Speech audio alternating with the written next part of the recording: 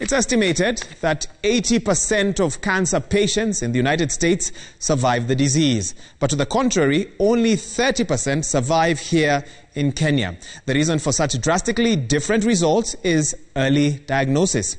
And this is what the Ministry of Health is seeking to address. Come March next year, Kenyans seeking affordable cancer treatment could benefit from advanced diagnosis and treatment machines in public health facilities. The base facility will be the Kenyatta University Teaching, Research and Referral Hospital. Victoria Rubadiri sat down with Health Cabinet Secretary Mutahi Kagwe and got a first look at some of the new equipment.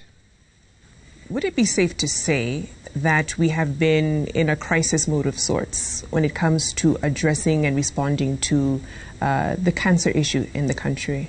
We have had a challenge of cancer treatment in the country for a long time.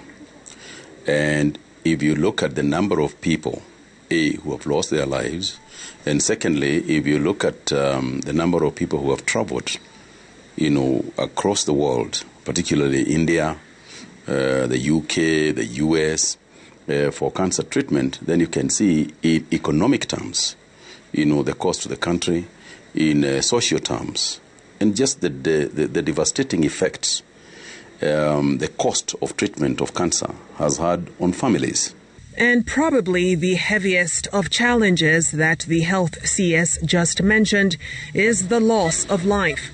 As a matter of fact, in 2018, there were 32,987 cancer deaths in Kenya. This was further compounded by the 47,887 new cancer cases diagnosed in the country. The biggest challenge we have had in the country is essentially diagnosis, where by the time you go to a hospital, the cancer is so far spread or so far gone in your body that the doctors can't do very much. In desperation, we then head out of the country.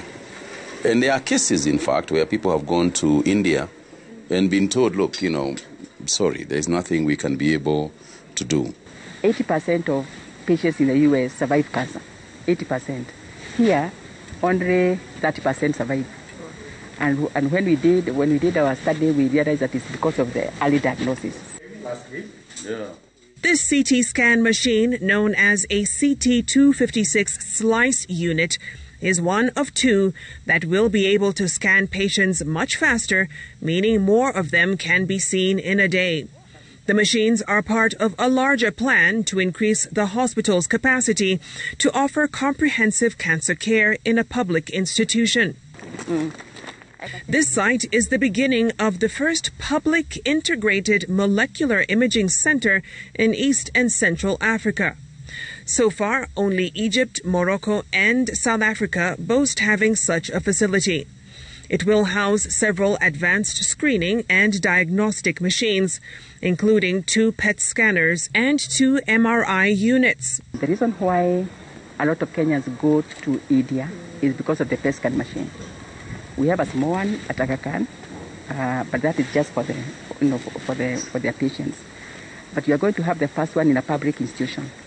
The PET scan machine can handle up to 30 patients a day at a cost of 50,000 to 55,000 shillings per person, compared to 69,500 shillings charged in some private facilities.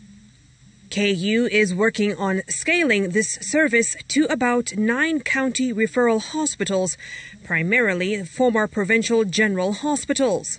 If you have only the isotopes and you have the PET scans only in this hospital, it will be overwhelmed. They will not be able to cope. So we want to have regional centers that can be able to do that and then come here only after. This is a referral hospital. So we want it to be exactly that. According to data from the Kenyatta National Hospital, 65% of all diagnosed cancer cases were either stage 3 or 4, further limiting the possibilities of promising treatment outcomes. And to boost efficiency in treatment, the hospital has acquired 2 Linac machines that are essentially used for radiotherapy. They promise to lessen the treatment time and increase cancer cure rates, according to experts from the Christie Foundation Hospital in the UK. This also happens to be the foundation that will provide support in the area of training and research at KU's Molecular Center. That sort of bringing home healthcare for cancer, is something we are really proud of, and Kenyans should be proud of. So far, the Kenyatta University Teaching, Research and Referral Hospital's Oncology Department has attended to 992 new patients since it opened its doors in October 2019. But it seeks to attract patients from beyond Kenya's borders and become a medical care destination. We are building a hostel. We have single rooms, double rooms, restaurant. We have a building that is going to cater for that. Of course, they can access other places around here, but also here we decided to have that to cater for, and not just for the region. Also, people coming from Mombasa, from Kisumu, and they need accommodation because to access the treatment, they also need somewhere to stay. So we thought ahead, and that building is coming up, and it will be ready in March. The roughly 2 billion shilling investment government hopes will reap benefits in the lives saved from early detection and effective cancer treatment in the country. Victoria Rubadiri, Citizen TV.